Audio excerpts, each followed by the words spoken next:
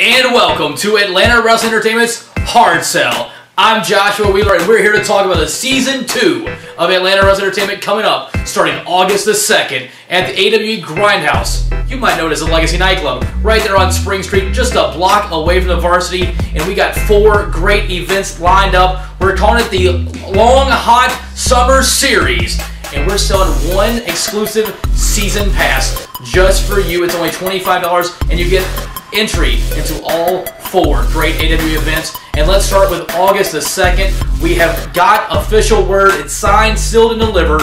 The tag team main event that people have been asking for months. Chip Day will team with Adrian Armour to face the Hierarchy, Murder One, and Jimmy Rave. A lot of animosity, a lot of personal feelings, a lot of revenge is in that one. Let's hear from Adrian Armour, who wants to talk a little bit about Jimmy Rave.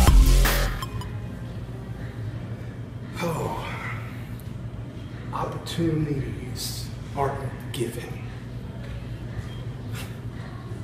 It's true, and that's a quote from Jimmy Rave himself. Opportunities are not given, they are earned. And with that quote came from a little hallway at the Masquerade after Jimmy Rave won the first title, the first gold, the first championship for AWE. And as much as that quote is motivating to me, it burns me a little bit because, granted, I understand. I may have sounded really naive asking Jimmy Rave for a match. I may have sounded really ahead of myself because I'm just some kid on the injured list, right? Yet, Jimmy Rave, there is something I want you to see. The big picture. Who was behind me? Who was behind you in the hallway? It was no one. It was us. If the opportunity isn't given, who are you going to give it to? Because unfortunately, I didn't see anyone waiting after you. It's me and only me. And you said, now I have to prove myself. Now I have to come back. And I get it. I get that. But there's one thing I want you to see. I have something that no one else has. Because if they had it, they would have been behind me. If they had it, they would have been in front of me asking you for a match. Jimmy Rave. I'm something that no one else is on that roster, and that is hungry. This injury has only made me more hungry. And that's something that earns opportunities. That's something that gets what's wanted. So, Jimmy Rave, I want you to see my return match. I want you to see the match after that. I want you to see the match after that. Because then maybe you'll see the hungry. Maybe you'll see that I don't kill because I'm bored. I don't hit because I'm tired. I kill because I'm hungry. I eat because I'm hungry. And the one thing that I'm starving for the most is to beat the man who is the man. And since you beat everyone else on the roster, there's only one person left, and that was a person that had to sit in the crowd injured. So as much as I am humbled, as much as I am happy, as much as I love the fact that I get to say my name next to Jimmy Rave, you've only ignited a fire that I hope you're ready to be burned by. You got to feel for a guy like Adrian Armour, who had an opportunity to go for the championship, had the injury happen, and didn't get a chance. And in his spot, I mean, Jimmy Rave stepped up, won the tournament, defeated Chip Day. It's a whole lot of drama. And of course, we all saw what happened at the end of To Be the Man on June 18th when Priscilla Kelly betrayed Chip Day. Also on August 2nd, JQs will be in action. Owen Knight will be in action. And the very first ever Big Man Challenge. Siler Cross is going to join me now. We're going to talk a little bit about the Big Man Challenge. Siler, August 2nd, Sunday, 4 p.m. You're challenging Iceberg to the Big Man Challenge. Why exactly are you still keeping us going with Iceberg? Let me tell you something, Josh. There is a group of guys that want to enter Atlanta Wrestling Entertainment, and they feel like because they've been around the block, because they've lived in Georgia, because they've made their names, that they can try to influence their opinions. Call them communists, if you will. And you know what? Those group of guys, they really wanted to bring in someone to hurt my best friend. And that man is Iceberg. And you know what? Me and Iceberg, we had a fight. And that's all it was. And I'm not here for a fight. I'm here to prove a point. I am the biggest, baddest big man in the state. And I'm going to prove it August 2nd. So, do you want to elaborate a little bit on the big man challenge, or, you know? No. It's not necessary. Okay. I'll prove my worth that night. Okay. Well, I guess we'll find out more about the big man challenge on August 2nd. Thank you for joining us. Are you tired of getting your ass kicked? Are you tired of rats trying to harass you? Are you tired of getting thrown in the locker rooms? Are you tired of the boys in the back pushing you, trying to get your pay? Well, then that applies to you. Call the number below.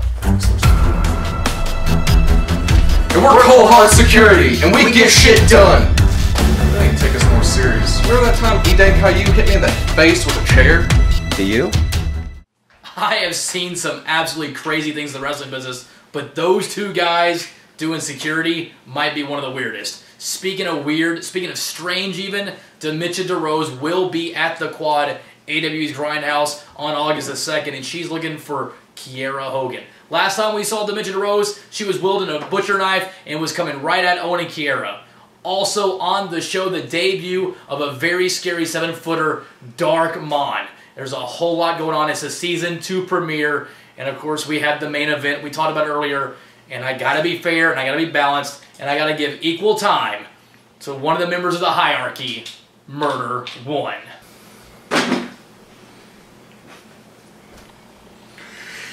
You see, in the world of professional wrestling, people always want to be on top.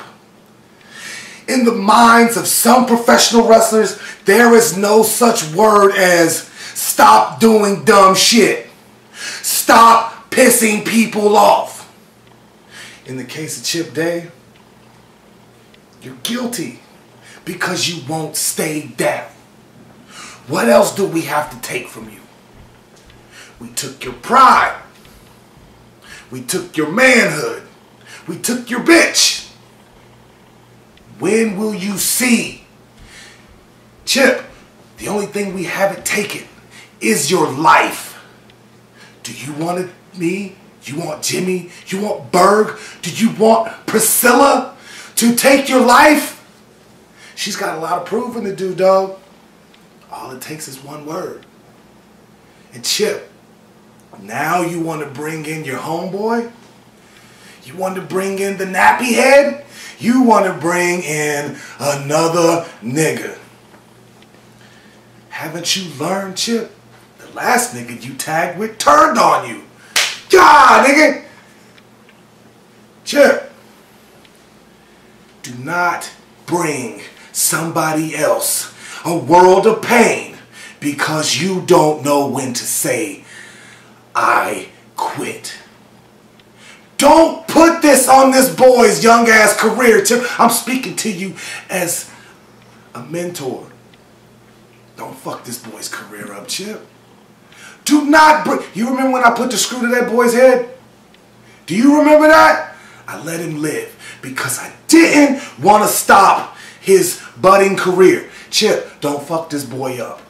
You've done a lot of damage. Priscilla's got brain damage right now. We are teaching her math because you kicked her in the head. Another casualty of when Chip Day doesn't know when to stop. Chip, stop before fucking something serious happens to you, like you get poked the fuck up. Chip Day, I pray.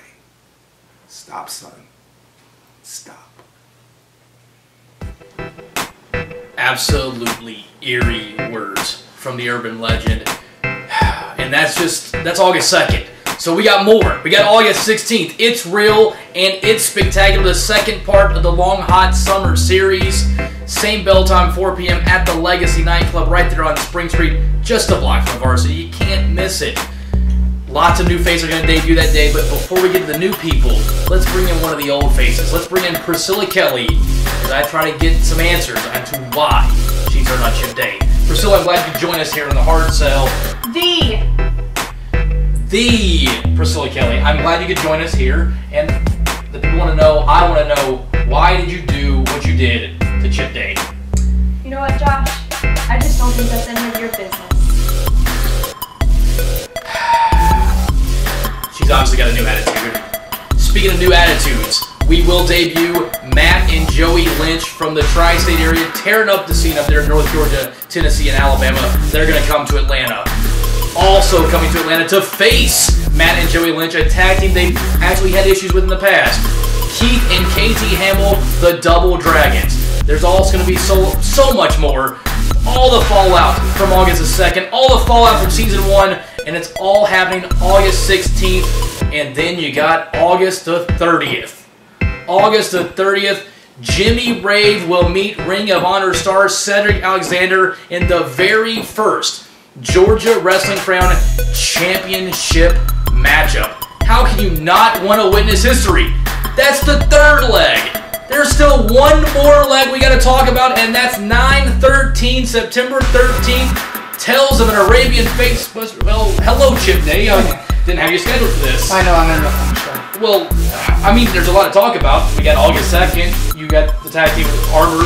There's August 30th, where you're going to be very, very, looking at Sept versus Jimmy Rave, because, of course, you want a title shot. And then you got August 16th. You got 9/13, Sabu versus Murder 1. But what brings you out here, really? I mean, all that's awesome. And being offered for a very low price of $25 for 4 shows, which is unheard of in this area. But the main thing on my mind right now is I want to know why my girl decided to go with, well, let's call it like it is, a street corner colonel. I want to know why she's gone with a backstabber now, Jimmy Rave. I want to know why she's with one of the best big men in Georgia, in Iceberg. Basically, I want to know why she stabbed me in the back and then fucking kicked me in the balls. Excuse my mouth, but this is heated. No, I'm not stopping until I get answers. I completely understand it. Well, hopefully we'll get some answers on August the 2nd when you will be at the quad. Then, hopefully we'll get somewhere. And then again, August the 30th, we're going to see Jimmy Rave and Cedric Alexander. So I got to ask you, being the wrestling guy that you are, knowing these two guys in and outside the ring, who do you want to see as champion after August the 30th? Cedric's one of my best friends, and I would love to see nothing more than him just to rack up every single title that he can get. Georgia Wrestling Crown, obviously, is going to be a big deal for him, but I want Jimmy Rave to walk out champion that night. I've got him. Okay, very well. There you hear it. Chip Day's ready for the Long Hot Summer Series. I'm ready for the Long Hot Summer Series.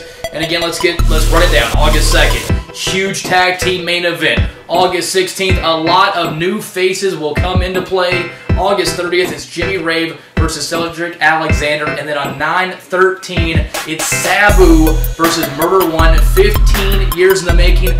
But wait, there's more.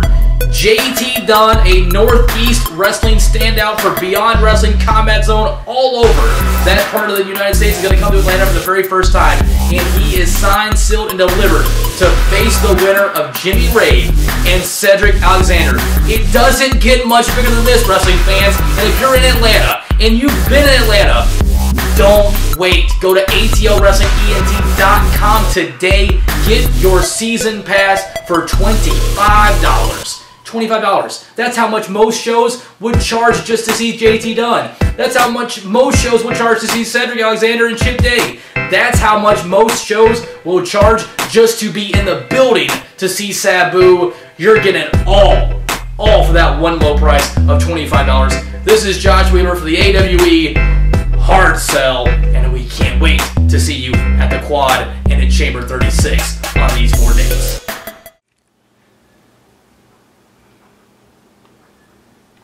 So, in a game like I play, which is pretty much, for keeps, along comes a man that actually steered me in that direction of a game playing for keeps, because every time I've tried to build my name, try to take it to the next level, this motherfucker was always there to stop me. Every time I tried to make a come up in a company that was interested in me, every time it was time to show what I could do, this motherfucker was trying to put me through a fucking table. Well, now, it's kind of like, I would say, kind of like an even battlefield. Because I done been through my fair amount of shit. I done carried a fair amount of guilt. I've done a lot of things in this business. In the name of this business. This business is professional fucking wrestling.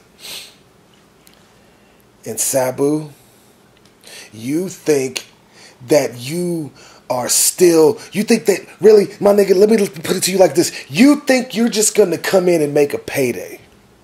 You think you're going to come in and sell some pictures. You and your genie's going to politic with some marks. You and your genie are going to be there to entertain. No, homeboy. This is a match that means something to me. If I had a bucket list, if I had a revenge list, you would probably be number 2. So I might as well just go ahead and scratch you off that list. Yeah, I got a turban on. I'm feeling a little funny, you know what I'm saying? I thought I was going to come on here and crack a joke, but no. It got that serious. Sabu, if you think you're coming to entertain somebody, you're going to let a lot of motherfuckers down. Because on September 13th, in the pit, the 36th chamber, I plan to make a mark. I plan to build upon the name of Murder One. And I think that the name Murder One will have a special meaning on September 13th. Because in order to build my career, I'm going to have to kill yours. And that's as real as I can make it.